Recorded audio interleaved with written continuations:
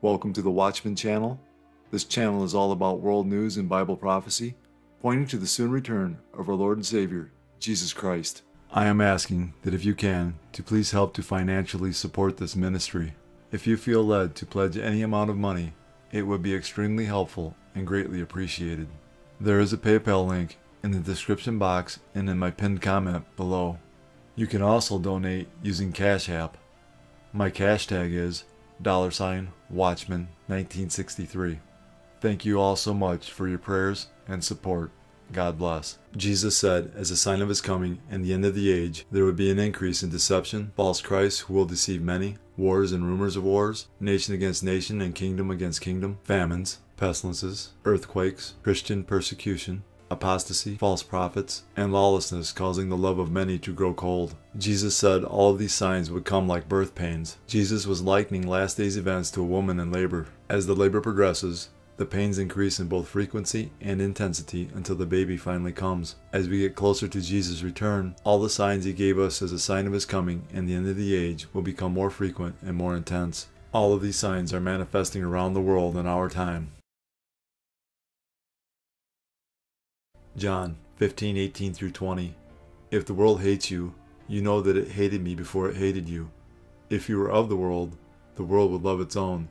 Yet because you're not of the world, but I chose you out of the world, therefore the world hates you. Remember the word that I said to you, a servant is not greater than his master. If they persecuted me, they will also persecute you. Oppose gender-affirming care and LGBTQ ideologies, you can forget becoming a foster parent. New proposed Biden administration guidelines, known as the Safe and Appropriate Foster Care Placement Requirements, may prevent children from being placed in the homes of Christians. Well, joining us to explain is Dr. Jameson Taylor, Senior Fellow at the American Family Association. So, Jameson, 60% of licensed foster care homes claim to be practicing Christians. Tell us more. What might this mean for the U.S. foster care system? What listeners really need to understand about this is that this is not just about foster care. Certainly this rule and accompanying legislation in the Senate and the U.S. House, there's a bill called the Paris-Hilton bill. This rulemaking and this bill together will drive Christians out of the foster care system. But the most important thing for listeners to understand is that this is not just about foster care. When the Biden administration is saying that if you are a Christian parent or a Christian foster care provider, that you are not providing a safe environment for kids, what they mean is you're providing a dangerous environment for kids. And when kids are in danger, that's defined as abuse. So what they are literally doing is beginning to define Christian parents teaching a biblical worldview, define that as a form of abuse if you deny basically the LGBTQ lifestyle for your children. That is where this is headed. They're beginning with foster care, but there's a push already to terminate parental rights when parents do not agree with their child's chosen LGBTQ lifestyle. Okay, so this goes way beyond foster care. It's just the beginning, a slippery slope. Explain how you think this policy would demonstrate bias against Christian foster parents. Give us an example. This would be any parent who, for instance, believes that it's not healthy for their child to undergo, for instance, an experimental sex change operation. This is not just about Christians. This is about parents trying to do what is best for their children's mental health and their children's physical health. Literally what this is about is replacing parents, terminating parental rights, replacing parents with the government. And we're seeing this in states like Minnesota and California that are so-called trans refuge states. What that means if a state is a trans refuge state is that they're allowing kids, let's say from Mississippi or Texas or wherever it may be, those kids, let's say you meet a man online and this friend drives you to Minnesota and you get a sex change operation. The state of Minnesota is not going to allow the parents of that child to get their child back. They're essentially terminating those parental rights and putting that child into the Minnesota foster care system, terminating those parental rights and, basically allowing that child to go through an experimental sex change procedure. And we're well beyond the slippery slope, frankly.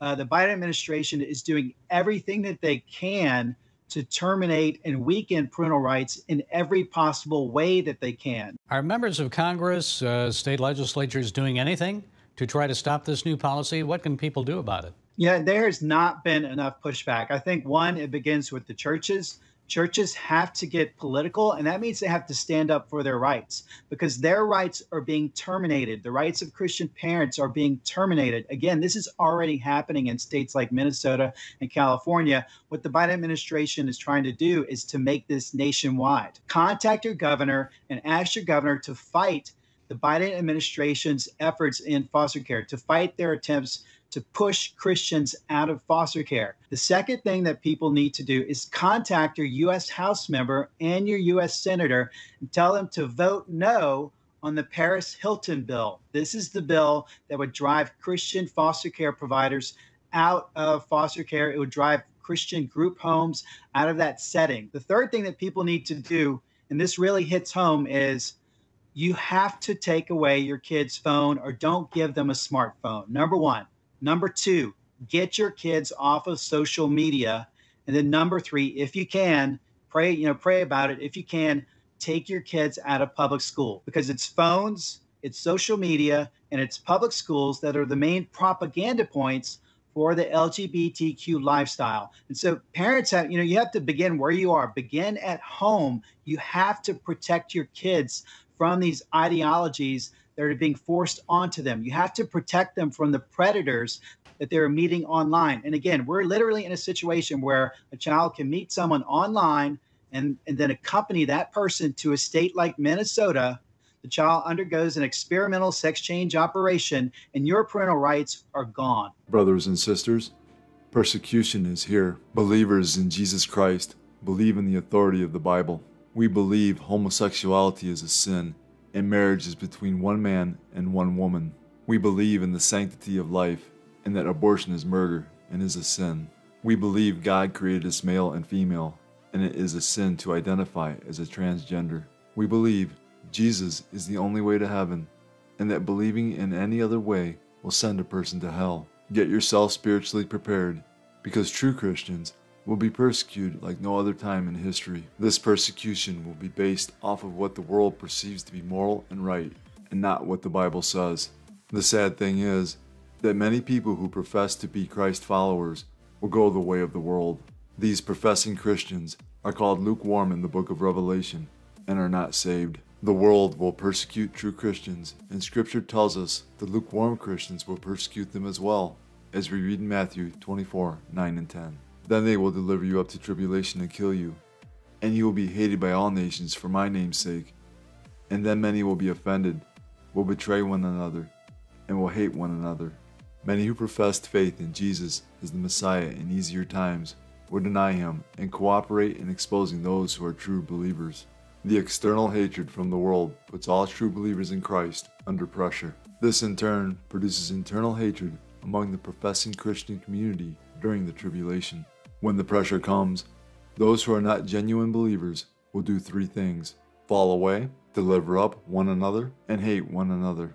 Matthew 24:9 and 10 lay out a future time of great persecution for true believers in Jesus. Many in the church will avoid this persecution by betraying fellow disciples in Christ to the persecutors. Persecution is here. 1 Corinthians 16:13. Watch, stand fast in the faith, be brave, be strong. Picture this.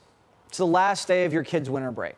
You're making dinner for the 4th grade son when all of a sudden you get an email from your kid's school principal. Dear families, one adult, who the students know as Miss Angela, has begun the process of transitioning from Miss Angela to Mr. Angel. When we all return from break, students and staff will be asked to call him Mr. Angel and will be using he/him pronouns. Upon our return, teachers will co-teach a lesson about the faculty member's transition in accordance with school policy. They will be reading a book called It Feels Good to Be Yourself, a book about gender. That's what happened at Mar Vista Elementary School in Normandy Park, Washington, just 20 miles outside Seattle. Parents say they were completely caught off guard. And what about the book? Well, we opened it, Here's a passage. Whether you feel like a boy, a girl, or both, or neither, or if you describe yourself another way, that is your gender identity. See, when you were born, you couldn't tell people who you were or how you felt. They looked at you and they made a guess. I saw a penis and I guessed it was a boy. I mean, this is for fourth graders. Parents in the school district aren't happy. Opt my kids from those curriculums. You want to opt them out? Yes. Why? Why are you concerned? What group? Yes, I'm not interested to teach them those curriculums to my kids.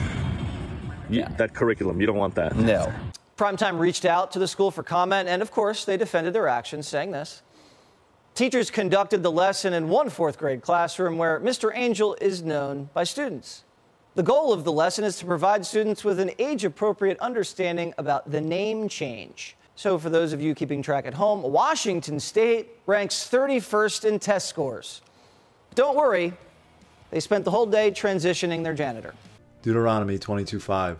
A woman shall not wear anything that pertains to a man, nor shall a man put on a woman's garment, for all who do so are an abomination to the Lord your God. A teacher at a high school in Seattle allegedly told students that identifying as straight is offensive. He scolded male students for being a product of the patriarchy. Jason Rance brought us this story, and Jason is with us now. How is saying you are straight offensive?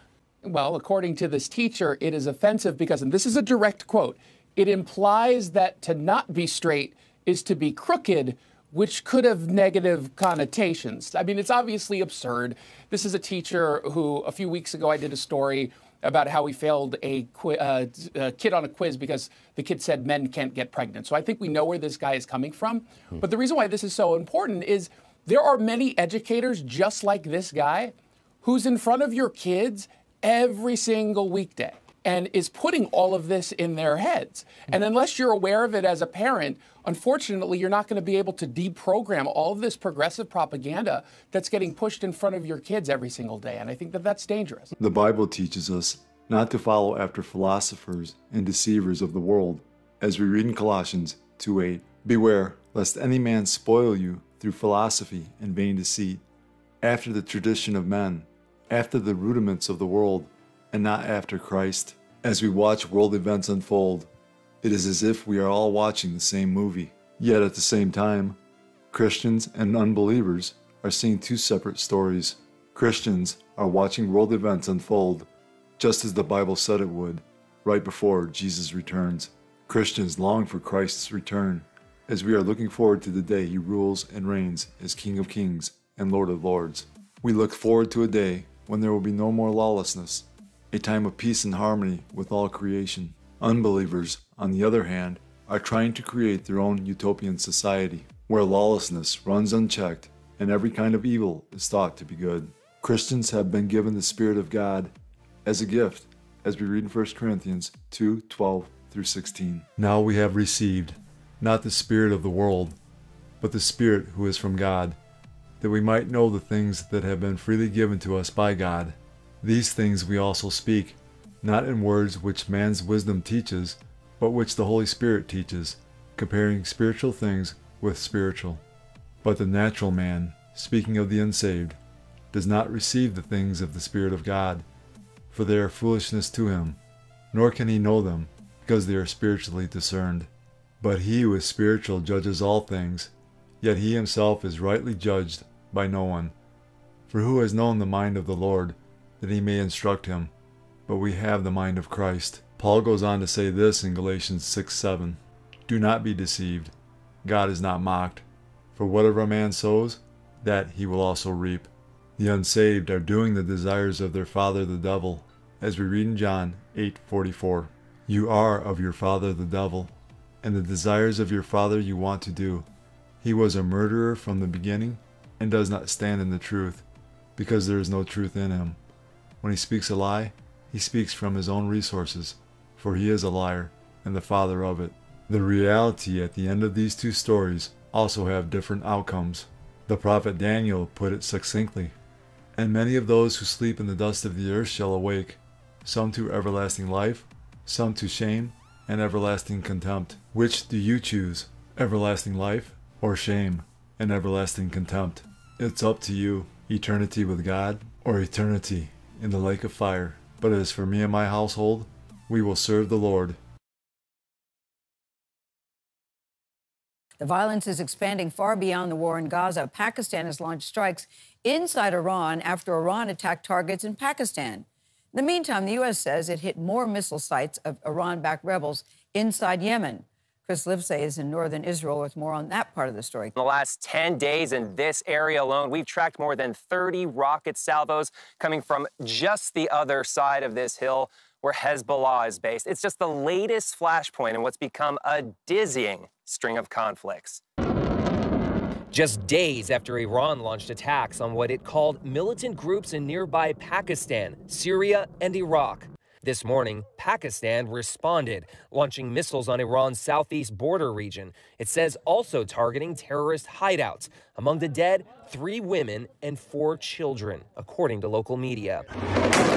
This as violence in the Middle East spills from one crisis into the next, following the Hamas massacre of Israeli civilians on October 7th and Israel's war on Hamas in Gaza. The U.S. military says it destroyed 14 missile positions in Yemen overnight, calling them an imminent threat that could have been fired at any time. Belonging to the Iran-backed Houthis, seen here parading their weapons in the capital Sana'a. For months, the armed militants have been attacking merchant ships and the U.S. military there to protect them in what they claim is opposition to the war in Gaza, flouting repeated warnings.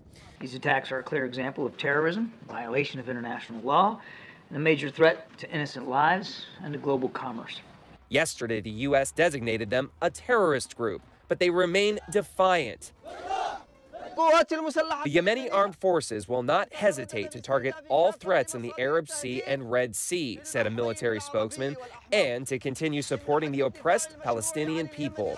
In fact, Hezbollah is vowing to continue striking Israel. We can still hear the exchange of fire all around us.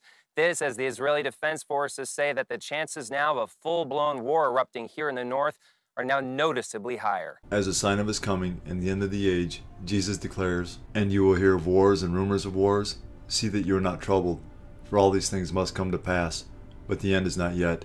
For nation will rise against nation, and kingdom against kingdom." The prophets of the Old Testament prophesied of these future military conflicts in Isaiah 17:1, in which Damascus, Syria will be destroyed in a single night. Jeremiah 49, the prophecy of Elam, which could infer an Israeli attack upon Iran's nuclear program. Psalm 83, in which the Muslim nations that border Israel will mount an attack on Israel in order to cut them off from being a nation. Ezekiel 38 and 39, known as the War of Gog and Magog. In this prophecy, a coalition of nations led by Russia, Iran, and Turkey will attack Israel in the last days in order to take Israel's wealth. The latest strikes by the U.S. against the rebel group in Yemen that has been targeting commercial shipping in the Red Sea, disrupting one of the world's key shipping routes. This was the 4th time that the U.S. has taken military action against the Iran-backed Houthis in Yemen in just the last week, and this was swift and significant. The Pentagon saying that the Houthis were about to fire 14 missiles towards commercial ships and Navy vessels in the area of the Red Sea, saying the missiles were actually on the launchers, ready to go, the threat imminent. So the U.S. took preemptive action, launching a barrage of Tomahawk missiles from Navy vessels, taking out those Houthi missiles before they could even be fired. This happened just hours after a Houthi drone fired on a U.S.-owned commercial ship, causing minor damage. The 4th time the U.S. has launched an attack on the Houthis, but they seem undeterred. They sure do, Robin. The Houthis, who say this is to show their support for Palestinians in Gaza, say they will continue these strikes on ships, and there have been more than 30 in the last 3 months. The Pentagon will keep firing back as well, still trying to avoid a wider war. For 3 days, this low-lying coastal area in northern Lebanon was inundated when nearby rivers overflowed during heavy rains. The waters may have receded, but people's lives have been turned upside down. Many homes suffered extensive damage. Nada Al-Ali tells us the water reached up to her waist. Those living here are some of the most vulnerable in Lebanon, where the economy has all but collapsed. I lost everything. I have nothing left. I don't know where I'm going to stay. Relatives will let you stay for a few days, but then what? Many here lost their livelihoods. They are demanding compensation from those in power, who they accuse of corruption and neglecting deteriorating infrastructure. Every year they make promises and do nothing. They don't care about us. As you can see, we are not able to deal with this crisis alone. Days of heavy rain transformed roads into rivers of mud. There are several informal settlements for refugees from neighboring Syria in this region as well. Tents were submerged by water that rose quickly. Hundreds of families were saved, but many are again homeless. This is the first time we experienced something like this. All of a sudden, the water level rose. I had to be rescued by the Lebanese army. People here say the floods is the worst they've seen in years, and it's now happening each year. The river's water level reached up to here. Experts say global climate change is leading to intense bouts of rain after long periods of dry weather, and that's also contributing to the crisis. Concern is growing among communities living here, near the banks of two rivers, that the worst is yet to come, and more bad weather is forecast for next week. Millions across the country in the grip of brutally cold weather already claim more than 24 lives. Alex Perez starts us off in Chicago. Good morning, Alex. The feel-like temperature right now here is in the teens. Now, I want you to take a look. You can see right here in this harbor and parts of Lake Michigan now blanketed in ice. This cold has been brutal, relentless, and in some cases, deadly. This morning, at least 37 people have died after an unrelenting, bone-chilling Arctic blast from coast to coast. In Tennessee alone, authorities reporting at least 14 deaths. And in Oregon, at least 3 people dying of hypothermia. The bitter weather downing trees, triggering power outages, streets turned into ice skating rinks. This pickup truck losing traction, plowing into a mailbox. You guys okay? Yeah. I'm glad you're safe. We had 3 accidents right here. In Chicago, the Windy City gripped by the cold for the first time since 1966. 3 consecutive days with a high of less than 5 degrees, leaving Tesla drivers stranded with electric charging stations dead. It's the type of cold that it freezes your skin almost. Feels like pins or needles pricking you. We have reached the stage where there is literally no pause between major weather disasters hitting the world. It is just one disaster after another. When times were normal, there would be a major disaster every once in a while. But now we have reached the stage where there's literally no pause between them. So when Jesus Christ warns us that just before his second coming, there will be famines, pestilences, and earthquakes in various places, you had better believe that these occurrences are a sign from God and that he is about to intervene. Psalm 18:7. Then the earth shook and trembled. The foundations of the hills also quaked and were shaken, because he was angry. I'm here in East Flores, and to my right you can see Mount Lewatobi-Lakilaki. The volcano has been erupting consistently since December, and as you can see now, it's erupting again. You can see the thick grey smoke coming from the volcano, and we can also hear this steady, loud grumbling as the volcano continues to erupt. In early January, authorities increased the alert level of the volcano to the highest possible warning status, and the regional government has urged people not to go within 5 kilometers of the volcano's crater. It has also warned people to be on alert for further cold lava floods if heavy rain occurs. Seismic data indicates a significant increase in low-frequency earthquakes. That means the movement of magma is intensifying. Experts say this means the volume of lava is likely to increase. More than 6,300 people have been evacuated from their homes in villages close to the volcano. Here in the poverty-stricken Kabul suburbs, thousands form a queue to collect essential aid. Most are returnees from Pakistan after its government ordered the expulsion of illegal immigrants last year. They've made a long journey and have waited hours in the freezing cold. If we adults don't have enough to eat for several days, that's okay. But we cook rice or soup for the children. We can't let our children die of hunger. We don't have any wood, so we fill cans with hot water to keep ourselves warm. We've recently arrived from Pakistan and couldn't bring anything with us. The blankets and all these things were given to us by my brother. But these returnees are just among millions of others in Afghanistan who are facing months of hunger and a bitter winter.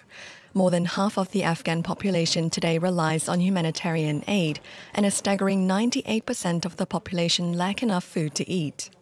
The country has also endured decades of conflict that have destroyed livelihoods and displaced millions, and bore the brunt of climate change-induced hardships and more frequent natural disasters. The onset of winter has only made things worse, with most families lacking the means to buy fuel or firewood to keep warm. All this against the backdrop of an economic crisis. Since the Taliban returned to power in 2021, humanitarian aid to Afghanistan has plummeted, as countless people are unable to access work and without income opportunities. Today, Afghanistan is one of the poorest countries in the world. UN aid agencies say famine already exists in pockets of Gaza, with winter making the situation worse. Continuous bombardment by Israel has left thousands displaced, as some people live on the roadside with no or little access to food. There are people starving in areas, and we are not able to give basic food for. The needs are rising faster than we are able to respond. Joining me now is Dr. Mark Siegel, Fox News medical contributor. Dr. Siegel, we thought the measles had largely been beaten in the United States. Is there cause for concern here? Well, there's cause for concern, Laura, if you're not vaccinated. If you're vaccinated against measles, or you had it when you were a kid, there's almost no chance of your getting it. The problem is worldwide. There's 9 million cases in the world last year, up 40%. And there's a big problem in Yemen. Not only Houthis, but also measles in Yemen, also in India. And the problem is with travelers. And, you know, we're not screening travelers, not to mention the southern border where we're not screening them at all, of course. So people are coming into the country, bringing diseases like measles, which we think is just a childhood disease, but can absolutely hospitalize you from pneumonia. So it's something we have to be concerned about. It's an easy fix. This vaccine has been around since the 1970s, the one we're using. It's safe and it's extremely effective. There's also been a surge in tuberculosis cases, Dr. Siegel, and many experts on this do link it back to the border, because we have a lot of people crossing the border who are ill, or we can't check vaccination records of them. Students at a high school in North Carolina may have been exposed to a case, and just this past fall in New York, we had several cases. Your thoughts on this mini surge? You know, Laura, whereas measles is unbelievably easy to catch, if you're just in a room with it, you catch it. TB is harder to catch, but I think you're right that it's the border that's the issue. Let me tell you what the problem is. In Central America, people are getting partly treated for tuberculosis. So they come in here, and that breeds a resistant strain, and we're seeing a huge increase, 5 to 10% of multi-drug resistant tuberculosis, which is extremely hard to eradicate, puts people in hospitals, spreads, and leads to death. So that's another reason that securing the border is so important. People around the world are asking what is going on. Everything seems to be falling apart in every possible way. Violence is at epidemic levels, with all the nations around the world full of anxiety and uncertainty of what tomorrow will bring. The Middle East is consumed by civil wars. Planet Earth is on the verge of World War III. Earthquakes are more frequent and more intense. Extreme weather has become the norm. We are seeing diseases that were once eradicated roaring back to life. People are starving to death because of politics, war, drought, and other weather-related catastrophes. People are looking for answers, and those who have eyes to see and ears to hear know exactly what is happening. Jesus, who is God in flesh form, is letting us know that through the events taking place around the world, he is returning. The signs of Jesus' soon return are so strong now, and the evidence is so clear, that any person willing to accept the truth can see that the end of the world, as we know it, is near. For God so loved the world, that he gave his only begotten Son, that whoever believes in him should not perish, but have everlasting life. For all have sinned, and fall short of the glory of God. But God demonstrates his own love toward us, in that while we were still sinners, Christ died for us. For the wages of sin is death, but the gift of God is eternal life in Christ Jesus our Lord. That if you confess with your mouth the Lord Jesus, and believe in your heart that God has raised him from the dead, you will be saved. These are the ABCs of salvation. A. Admit that you're a sinner. B. Believe in your heart that Jesus Christ died for your sins, was buried, and God raised him from the dead. See, call upon the name of the Lord, and you will be saved. Jesus paid the price for mankind's sin. He has provided a way to spend eternity with him and the Father. All you have to do is believe in the Lord Jesus, and you will be saved. God has already done all the work. All you must do is receive, in faith, the salvation God offers. Fully trust in Jesus alone as the payment for your sins. Believe in him, and you will not perish. God is offering you salvation as a gift. All you have to do is accept it. Jesus is the only way of salvation. That being said, we must repent of our sins. While repentance is not a work that earns salvation, repentance unto salvation does result in works. It is impossible to truly and fully change your mind without that causing a change in action. In the Bible, repentance results in a change in behavior. Repentance, properly defined, is necessary for salvation. One day, Jesus is coming. You may be at church. You may be at work. You may be asleep. God grant that you will be ready when he makes his personal appearance. My God, what if his appearance occurs on a Sunday morning? My prophetic word to you this morning is get ready! Get ready!